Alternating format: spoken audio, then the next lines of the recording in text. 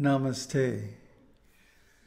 So last time I ran out of time before I could give the second example. And the second example is from Bhagavad Gita. The first spiritual instruction that Krishna gives to Arjuna, he says, "Why are you lamenting? You're crying over something that's not worthy of tears. The wise lament neither for the living nor the dead." And then he begins to explain this. And the way it's usually translated is, the spirit soul in the body is not subject to death, and like that.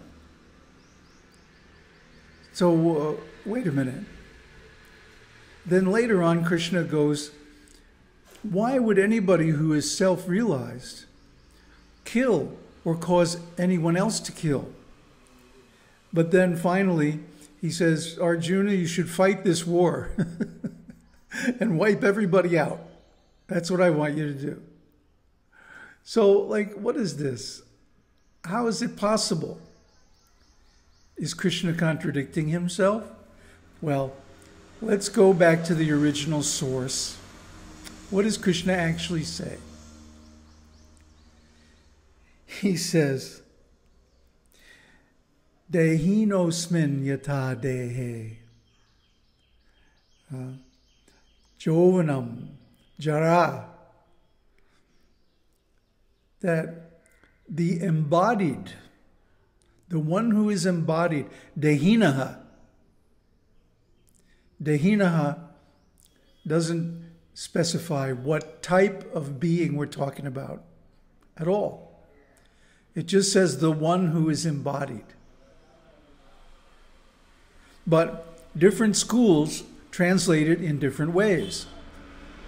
Some, as the dualistic schools, for example, translate it as the soul, the eternal soul.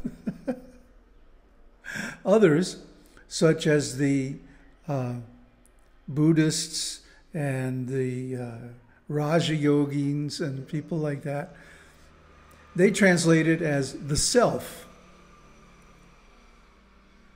with a capital S, the embodied self. For example, Shankara. And then others, simply like Zen masters and so on, simply deny the whole thing and say, that's impossible. None of that really exists. Neither the body, nor the world, nor the soul, nor the self, nothing really exists. So here are all these people who are supposed to know the truth, arguing over the interpretation of this verse, which is like the basic beginning of all spiritual instruction. So how is this possible? Does that mean one of them is right and all the rest are wrong? Does it mean that one interpretation is true and the others are untrue? Does it mean they're all untrue? What does it mean? Well, what it means is that the truth is not just the truth. Just like we talked about last time. Just because you can abstract a general solution to a scientific experiment, and then you find that it's not actually true in any specific instance of the experiment. There's always some noise. Actually, what it is other things that are interfering. Because it's impossible to isolate anything fully. In the same way, in this passage, what we're seeing is Krishna is telling the truth. Krishna is a divine incarnation. He's fully self-realized by nature. He can't say anything that's not true. But yet, what he's saying is subject to interpretation. And so different people interpret it differently according to their point of view. And what is a point of view? A point of view is a context, right? It's a set of background knowledge and assumptions, a set of terminology and meanings, or basically what we call an ontology. An ontology is like a background that allows you to make sense of your foreground. The context that gives the meaning to the content. So Krishna is not trying to confuse Arjuna. He's trying to clarify him. But what happens is, according to their level of spiritual insight, different interpreters give it different meanings according to their background ontology and views. Now, I want to reference our series on the esoteric teaching. I think it's called Introduction to the Esoteric Teaching. And it's a playlist of 4 or 5 videos. You can easily go watch it. So I'm not going to recap the whole thing here. But basically, what I'm saying in that series is, or actually what Ramana Maharshi is saying in his book, Upadesha Undiyar, and I simply abstracted it from there. And the same thing the Buddha is saying in his teaching on Paticca Samuppada, to go even further back to our very beginning series. He's saying there are basically 4 levels of spiritual growth. There's a karma yoga, bhakti yoga, Raja-yoga, and Jnana-yoga. Okay? Jnana-yoga is full self-realization. Karma yoga is the beginning of the path. So any teaching, any spiritual truth will have different meanings and different interpretations for the people on those 4 levels or stages of the path. It doesn't mean that it's true for some and untrue for others. It's true for all. But according to their point of view, they give it different meaning because they are coming from a different context. You see? The meaning and truth or untruth of any statement is always dependent on the context. I don't know how many times we've been over this. People still don't seem to get it. In other words, meaning, including truth or untruth, is relative. And that's why, as I mentioned last time, in Jain logic, you always have the disclaimer, in some ways. In some ways, this statement is true. In some ways, this statement is false. In some ways, this statement is true and false. And in some ways, this statement is neither true nor false. And in some ways, it's inconceivable. So Jain logic is quite a bit more sophisticated than our Western logic. And therefore, it's able to understand a greater breadth of knowledge and consciousness. So now what about our statement that we're analyzing from Bhagavad Gita? Well, to the bhakti yogi, the embodied being is the individual soul. Now, bhakti yogis are mostly dualists. And to a dualist, you have this soul, this conscious, willful, and karmically entangled being who is eternal, both in the future and in the past.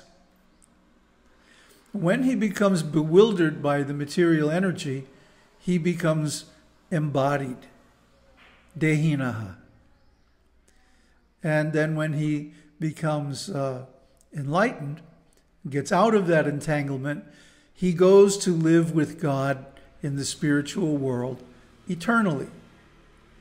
That's the theory. I'm not saying it's right or wrong, but that's the context of bhakti. So he's going to interpret this statement of Krishna to indicate the embodied soul. Now then, there's the next one, which is the karma yoga, the bhakti yogi. I'm sorry, the first one I talked about is actually the karma yogi. See, there's a confusion between bhakti and karma yoga. Most what is called bhakti yoga is actually karma yoga because it's based on rituals and rules and regulations and so on. Whereas bhakti is actually the yoga of love. And love can't be regulated. Love can't be based on rules. It can't be legislated. It can't be enforced. You can't say, well, somebody chanted so many rounds of their mantra today, so they're more advanced than somebody who chanted less. No, because love is spontaneous. Love is completely internal. So when the rituals and rules of karma yoga become fully internalized, then it becomes bhakti. You see? So although in most cases the same theory is behind both karma yoga and bhakti yoga, in authentic bhakti yoga, it's not dependent on externals at all.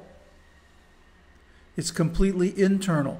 A person can look like an ordinary, regular guy, but because he has internalized the principles or realizations of bhakti, he can actually be in a high state of realization. And at the top of bhakti, one realizes, oh, actually, the object of my devotion is myself, with a capital S.